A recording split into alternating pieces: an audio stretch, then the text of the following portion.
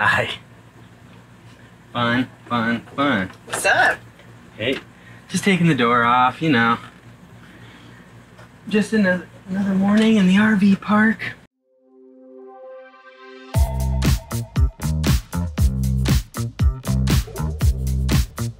So we've had an issue with our, I came out this morning and had my coffee in my hand. I had my chair out, gonna sit down and have a nice cup of coffee out by the beach, and the door wouldn't open, completely jammed. So I had to crawl out the driver's side and try to unlock it from the outside, and that wouldn't work. So Charity had to unscrew this just to get us out of the door. So the thing about owning your own RV is if you are somewhat handy, sometimes you can fix some of this stuff yourself and save a lot of money. So you don't have to be a super handyman. I'm not handy by any means, but I was able to fix a toilet. Okay, so we figured out the issue. Watch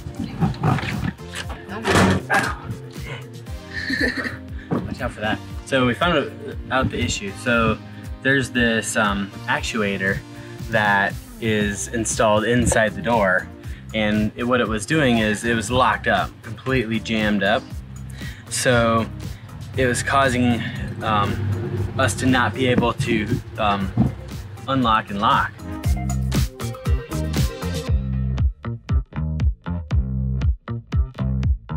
Driving on the beach.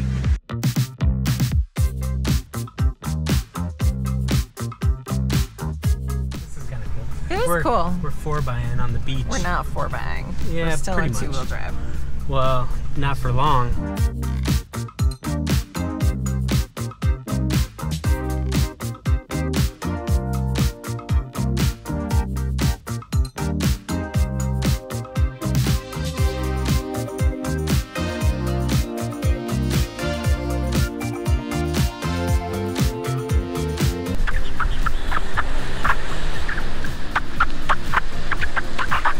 Daytona Beach.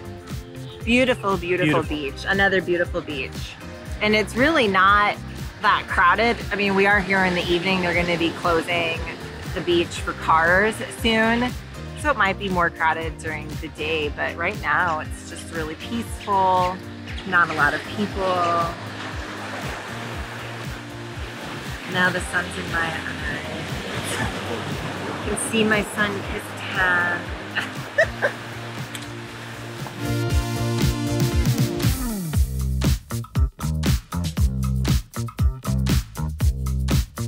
For the last 4 days, we have been staying here at Flagler by the Sea, which is just right off of the A1A highway here in Flagler Beach, Florida. We have absolutely loved this campsite, and let me show you the reason why we have really enjoyed this site. Follow me. Just about 20 steps away is the beach. I'm not sure if you can hear that just yet, but you can hear the waves crashing against the shore. And even as we're falling asleep in the back of our rig, which is just right here, and the beach is just right here. Let me show you. See the gorgeous, gorgeous beach right behind me here. Again, we can hear the waves crashing on the shore as we're going to sleep at night. It's just an absolute beautiful, beautiful spot to be at. The weather here has been perfect. It hasn't really been too super hot. And again, if you get a little warm, you just jump in right there. Right where I'm standing is wonderful. The beach right here, we've been here for the last 3 days. And the whole time we have been here, there have maybe been 3 to 4 people on the beach with us. It's a private beach for this campground. So there's very few people that have been out there with us every single day. So we've had the beach almost completely to ourselves. Another thing that I really love about this particular campground is there is a freshwater rinse. I'll show you right now. Water hose rinse to be able to just spray off after hanging out down at the beach during the day. There have been a lot of people that have been fishing, and they have this nice little outside kitchen area where you can clean your fish, take them right back to your campsite and cook your fish if that's kind of your thing with fishing in the ocean. But we've just really enjoyed hanging out. The kids have been boogie boarding. They are exhausted right now, which is a beautiful, beautiful thing. And I can't say enough positive about this particular campground.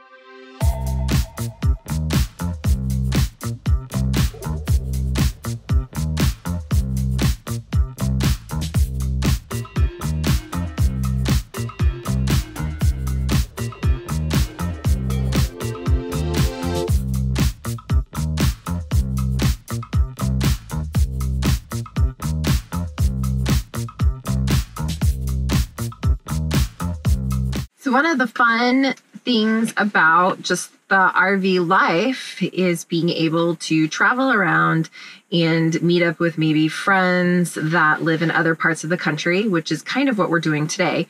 But the cool thing about these particular folks that have been friends of ours for a little while is that they work with a monster truck company. So we are going to get the opportunity to check out some monster trucks up close and personal.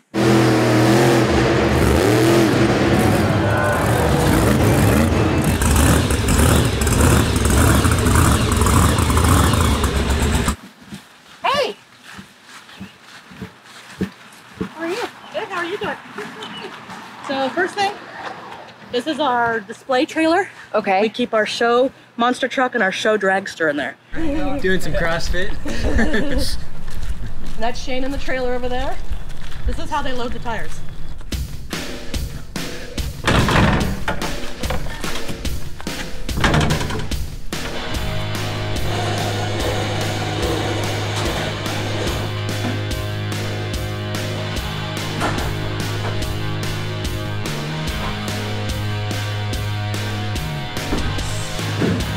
Race it, break it, fix it, repeat. That's what they do.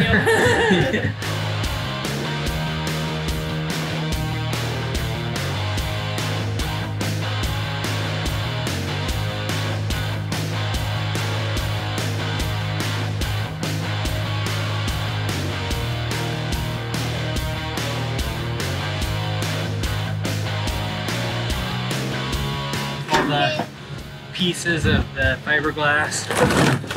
I think I could fit a couple of those on the RV instead of the dualies. You might have to clear the bridges and stuff though. Yeah, that's true. So what's its company name? here? Razin Kane Monster Trucks. Razin Kane? Mm-hmm. Razin Kane was our first truck. Okay.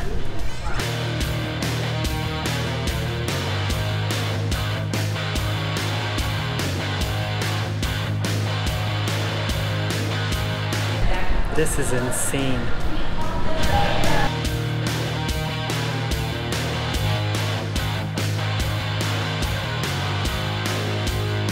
So you're in. I'm in. All right.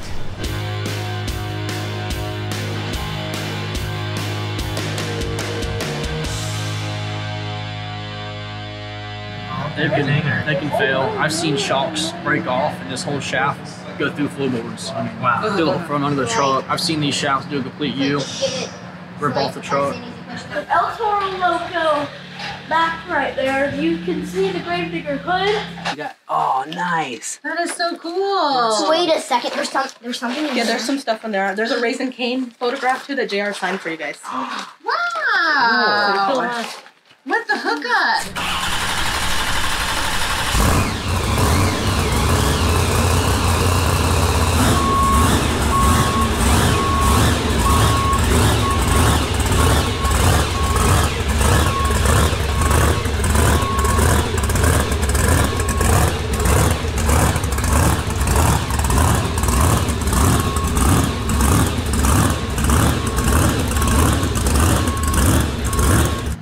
So that was pretty amazing being able to see some of these trucks up close. Definitely just the way that these things are built, boy, they're built tough, but they're also super, super highly customized, which just gives you a whole new level of respect for the crews that actually build these things from scratch. And then of course the drivers that drive them.